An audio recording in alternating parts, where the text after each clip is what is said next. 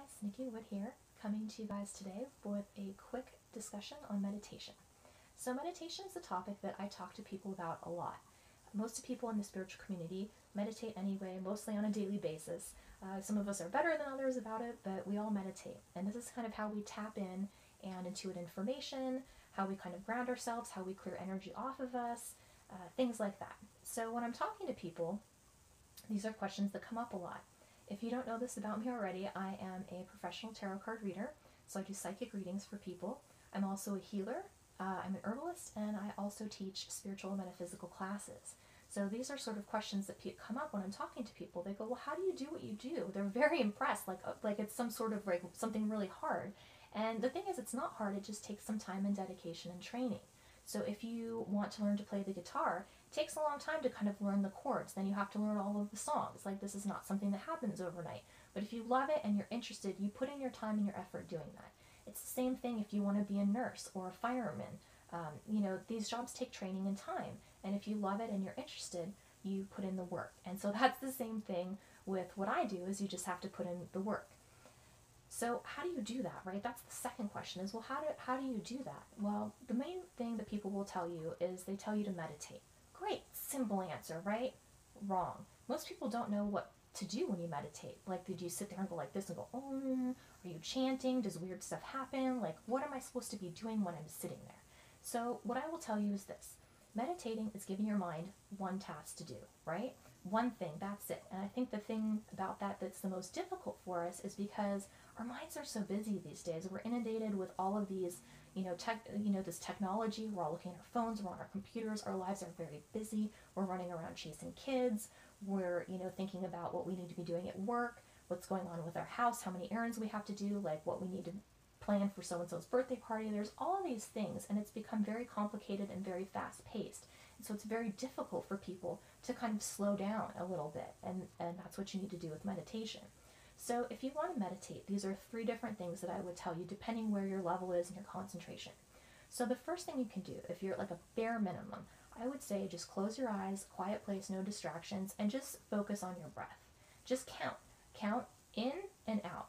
Count 1 breath in and 2 on the out. 1 breath in and 2 on the out. That's very simple. It's not hard. Even if you're doing this for 5 minutes and you can do that, you're meditating, you're good. You can move forward from there. But just if you're on the worst case scenario, that's where you start. Another thing that I really like to do is guided meditations, because sometimes I'm busy too and my mind is wandering and I'm distracted and I've got all these things going on. So if I need the meditation and I can't get my mind to where it needs to be, I'll do a guided meditation. There's all sorts of these all over the place. Some of them are good, some of them are bad, some of them are in the middle. Pick something that you like that really works for you. This is something I'm working on producing too, so eventually I will have something to offer you guys for that. But in the meantime, it's everywhere. Just find something that works for you. The third thing that you can do, and this is if you're feeling more advanced and maybe you're very imaginative and you can visualize things really well, what I would do is I would sit and I would be in a quiet place, and from your mind's eye, kind of like right here out from your third eye, picture a really big kind of movie screen or drive-in theater screen, and picture it white, and then just kind of breathe and calmly see what sort of images pop up. Are you getting colors? Are you getting pictures of things? Are you getting scenes of something? And then make notes afterwards and go through those and see what you picked up and what those things actually mean to you. How does this color make you feel? What do you think of when you see, this particular image? And that's kind of how you can start. So those are 3 different ways you can learn how to meditate and kind of hone your skills. So let's talk for a minute about the problems that come up when people are meditating. Okay, the first thing is, like I was saying before, our minds wander quite a bit. I know my mind wanders too. We all do it. So don't be hard on yourself, first of all. That's the first thing. The second thing is how do you stop your mind from wandering? For me, the simplest way to do it is I yell stop really loud in my head. If you want to yell it really loud out loud and that helps you too, that's totally fine. But you just yell stop so that your thoughts stop wandering and you can refocus back in on the one thing that you need to be concentrating on, right? So the other thing too is don't be hard on yourself when this happens, because sometimes people get really, frustrated and they're like, oh, I suck at this, I'm terrible. It's like it takes practice. Just, breathe it in and breathe out all those things through you and then start over again. Okay. So the other thing too, okay, some people try to meditate and they're like, oh, I'm just having such a hard time. I can't figure it out. Why is this happening? Okay, sometimes this happens because you're trying too hard, right? So if you're trying too hard to do something, it's just not going to happen. So if you're so focused on meditating, I've got to get this, it's probably not going to work out. If you're having if you're putting too much pressure on yourself, just relax, take a deep breath, and see what comes. Sometimes it doesn't work the first time or the second time, but keep at it. Usually by the third time, you can always get something, right? Okay, so what's the other problem that people have when they're meditating? Well, this is something that I find is a lot of times we're not comfortable sitting with ourselves, right? And when you're meditating, you're going to be in a place where some things are going to kind of open up for you. You're going to be able to see a lot of different things, and usually a lot of things about yourself internally, because it will bring it up in order to force you to deal with it and to look at it. And sometimes people don't always like what they see.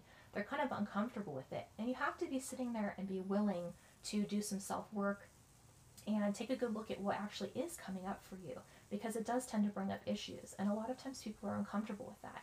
So I think you have to find that space within you that's brave and courageous and that is willing to make yourself better and to work on those things that kind of are holding you back, right? And that can sometimes kind of be a little bit scary. But in the long run, it actually is really good. You just have to be willing to let go and to sit with yourself and be comfortable with being a little bit uncomfortable. So those are some techniques that I hope that you guys use.